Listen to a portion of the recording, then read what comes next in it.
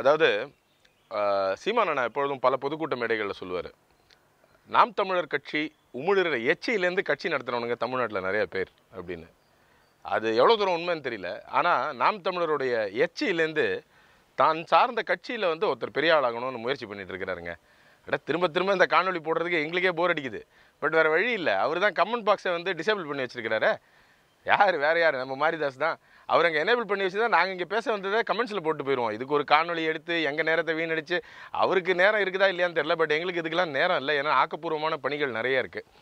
அதாவது பார்த்தீங்கன்னா, இவர் வந்து பொருளாதாரத்தை பற்றி 2 காணொலி போட்டார். ஒன்று வந்து நாம் தமிழர் கட்சியுடைய ஆட்சி வரைவை வந்து விமர்சனம் பண்ணி ஒரு காணொலி போட்டார். பின்னாடி பார்த்தீங்கன்னா தற்சார்பு பொருளாதார கொள்கை, நாம் தமிழர் பேசுகிறது அத்தனையும் தப்பு தவறுன்னு காணொலி போட்டார். அது 2த்துக்குமே வந்து பதில் சொல்லியாச்சுங்க. ஏன்னா இவர் வந்து அடிப்படையில் புரிஞ்சுக்கிட்டதும் தப்பு, இவர் பேசினதும் தப்பு, இவர் எடுத்த புள்ளி விவரங்கள் தப்பு அப்படிங்கிறத வந்து எடுத்துக்காட்டு, சான்றுகள், வெப்சைட் எல்லாத்துலேருந்து எடுத்து போட்டாச்சு. ஆனால் அப்பையும் ஓயிற மாதிரி இவர் தெரியல. அந்த காணொலிகளை ஒழுங்காக பார்த்து புரிஞ்சுக்கிட்டாரா என்னன்னு நமக்கு புரியல. திரும்ப திரும்ப வந்து சீமான் என் கூட விவாதம் பண்ண தயாரா, சீமான் என் கூட விவாதம் பண்ண தயாரா அப்படின்னு மட்டும்தான் கேட்டுக்கிட்டு இருக்கிறாரு. சீமான் விவாதம் பண்ணுறது ஒரு பக்கம் இருக்கட்டும், அது வந்து நம்ம கடைசியாக வருவோம். தம்பி, அதுக்கு முன்னாடி நிறைய விஷயங்கள் இருக்குது. நீங்கள் சார்ந்த கட்சி வந்து ஆள்ற கட்சி, இன்றைக்கி ஆளும் கட்சி, சரியா? நீங்கள் 2 காணொலி ஆட்சிக்கே வராத கட்சியை பற்றி போட்டிங்க. அந்த ஆட்சிக்கே வராத கட்சியை பற்றி போட்டதுக்கு உங்களுக்கு நாங்கள் பதிலே சொல்லியிருக்க வேண்டிய அவசியம் இல்லை. பட் நீங்கள் விமர்சனம்னு பொது வழியில் வச்சுட்டதுனால வந்து தோழர்களான நாங்கள் எல்லாம் சேர்ந்து ஒரு நல்ல ஆட்சி வரைவை தப்பாக சொல்கிறாருங்கிறனால நாங்கள் வந்து உங்களுக்கு சரி பண்ணி கொடுத்தோம், அதுக்கு பதிலடி கொடுத்தோம். ஆனாலும் மேலும் மேலும் விவாதம் பண்ண தயாரானா விவாதம் பண்ணுறதுக்கு இது அர்த்தம், இது நேரம் கிடையாது. ஏன்னா நீங்கள் கேட்ட 2 கேள்விக்கு பதில் சொல்லியாச்சு. விவாதம் பண்ணணும்னா அதுக்கு முன்னாடி நிறைய விஷயங்கள் இருக்குது. ஆளும் கட்சி தானே நீங்கள். நான் கேட்குறேன், ஆளும் கட்சியில் நீங்கள் வந்து இன்னி வரைக்கும் இந்த பொருளாதாரத்துக்கு, இந்திய பொருளாதாரத்துக்கு என்ன பண்ணியிருக்கிறீங்க? முதல்ல 15 லட்சம் ரூபா வந்து இப்போ ஒவ்வொருத்தர் வங்கி கணக்குலையும் போடுவேன்னு சொல்லிட்டு ஆட்சிக்கு வந்தார். இன்னி வரைக்கும் 15 லட்சம் ரூபா வந்ததா? ஏன் வரல? அதை விளக்கி ஒரு காணொலி போடுங்க. ஏன் வரலை? ஏன் அந்த தேர்தல் வாக்குறுதி ஏன் ஃபெயிலியர் ஆச்சு? அதை நோக்கி ஒரு காணொலி போடுங்க. 2வது, உலகத்தில் இருக்கிற இந்தியர்களோட கருப்பு பணத்தை எல்லாத்தையும் மீட்டு கொண்டாந்துருவேன் அப்படின்னாரு. ஏன் இன்னி வரைக்கும் மீட்டு கொண்டு வரல? எங்கே மாட்டிக்கிட்டு இருக்கு?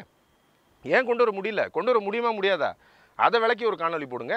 3வது, டிமானிட்டைசேஷன். பாதி ராத்திரியில் எல்லாரையும் வயசு வித்தியாசம் பார்க்காம ஏடிஎம்மில் கொண்டு நிப்பாட்டினாரு. அந்த டிமானிட்டைசேஷன் மூலமாக வந்த வருமானம் என்ன, ஆன செலவுகள் என்ன, தேசிய வருமானம் எவ்வளோ அடி வாங்கிச்சு, இதனால் நல்லது கெட்டது என்ன, விளக்கி ஒரு காணொலி போடுங்க. நீங்கள் தான் பொருளாதார மேதையாச்சே, எடுத்து ஒரு காணொலி போடுங்க. அதெல்லாம் போட்டுட்டு அதுக்கப்புறமா நீங்கள் வந்து நாம் தமிழர் கட்சி ஆட்சி வரைவை எடுத்து பேசணும். அதுவும் எடுத்து பேசிட்டு நாம் தமிழர் கட்சியில் இருக்கிற மழலையர் பாசறை, மாணவர் பாசறை மக்கள் இருக்காங்க பார்த்தீங்களா, அவங்க உங்களோட சிறப்பாக பொருளாதாரம் பேசுவாங்க. அவங்க கிட்ட பேசி நீங்கள் அதை ஜெயிக்கணும். அதெல்லாம் பேசி ஜெயிச்சுட்டு நீங்கள் என்ன பண்ண போகிறீங்கிறத சொல்லணும். அதுக்கப்புறம் விவாதத்துக்கெல்லாம் நீங்கள் ஆசைப்படணும், சரிங்களா? எடுத்த எடுப்பில் நான் நேராக சீமானோட தான் பேசுவேன். இந்த அமெரிக்க மாப்பிள்ளை, இந்த ஹீரோவோட ஃப்ரெண்டு, இதெல்லாம் நீங்கள் பண்ண மாட்டீங்க. எடுத்த எடுப்பில் ஹீரோ தான். ஏங்க, சீமான் என்ன உங்கள் பக்கத்து வீட்டுக்காரரா நீங்கள் கூப்பிட்டபடிலாம் வர்றதுக்கு? ஒரே ஒரு உதாரணம் சொல்கிறேன். ஒரு யானை வந்து கம்பீரமாக இறங்கி தெருவில் நடக்குதுன்னு வைங்களேன். அந்த யானையோடைய ஷியர் சைஸை பார்த்து அந்த தெருவில் இருக்கிற நாய்கள்லாம் குறைக்கும். அந்த யானை ஒரு நாய்க்கு நின்று பதில் சொல்கிறது கிடையாது. அது மட்டும் கம்பீரமாக அதோடைய கெத்தை மெயின்டைன் பண்ணிட்டு அப்படி போயிட்டே இருக்கும். அந்த மாதிரி சீமான் அண்ணா யானை மாதிரி. உங்களுக்கு கமெண்ட்டை எனேபிள் பண்ணுங்கள் பாஸ். கமெண்ட்டை எனேபிள் பண்ணாமல் நீங்கள் இவ்வளோ பயந்து போய் காணொலி போடுறதுல என்ன அர்த்தம் இருக்குது? நீங்கள் கமெண்ட் எனேபிள் பண்ணால் இந்த காணொலி போடுறதுக்கு எங்களுக்கு நேரத்தை செலவழிக்க வேண்டிய அவசியமே இல்லை. எது எப்படியோ ரொம்ப ரொம்ப ஒரு நல்ல விஷயம் நீங்கள் பண்ணியிருக்கிறீங்க. அதாவது உங்களை மாதிரி ஆளுங்கள்லாம் வந்து நாளை கேள்வி கேட்கக்கூடாதுங்கிறனால ப்ரோஆக்டிவாக நாம் தமிழர் கட்சியை என்ன பண்ணணுங்கிறதுக்கு நீங்கள் ஒரு வழி சொல்லியிருக்கிறீங்க. இதுக்கு மேலே உங்ககிட்டலாம் நாங்கள் பதில் சொல்கிறதா இல்லை. நேரடியாக மக்கள்கிட்ட எங்கள் ஆட்சி வரைவை நாங்கள் விவரிச்சுக்கிறோம். ஏன்னா அவங்களுக்கு தான் நாங்கள் ஆன்சரபிள், உங்களை மாதிரி ஆளுங்களுக்குலாம் இல்லை. நானும் மக்களில் ஒருத்தர் அப்படின்னா அப்போ மக்களில் ஒருத்தராக நடுநிலையாக வாங்க, பாஜக ஆளாக வராதிங்க. அவங்களுக்கும் சேர்த்து பதில் சொல்கிறோம். இதுக்கு மேலே உங்களுக்குலாம் பதில் சொல்ல முடியாது. குறிப்பாக கடைசியாக அவங்கள்ட்ட ஒன்று சொல்லி நான் இதை முடிச்சுக்கணுன்ட்டு விரும்புகிறேன். அது என்னன்னு பார்த்தீங்கன்னா வந்து கமெண்ட் பாக்ஸை டிசேபிள் பண்ணி வச்சதுனால உங்கள் மேலே வச்சுருக்கிற விமர்சனங்கள் வந்து நீங்கள் பயந்து ஓடுறீங்கன்னு அர்த்தம். இப்போ கூட சீமானண்ணன் சொல்கிறத ஃபாலோ பண்ணுங்கள். அவர் எப்போதுமே ஒரு வார்த்தை சொல்லுவார், விமர்சனங்கள் வெறும் சொற்கள் தானே தவிர உன்னை காயப்படுத்தும் கற்கள் அல்ல அப்படின்னு. உன் மேல் வைக்கப்படும் விமர்சனம் உண்மை என்றால் அதற்கு கோவப்படும் உரிமை உனக்கு இல்லை.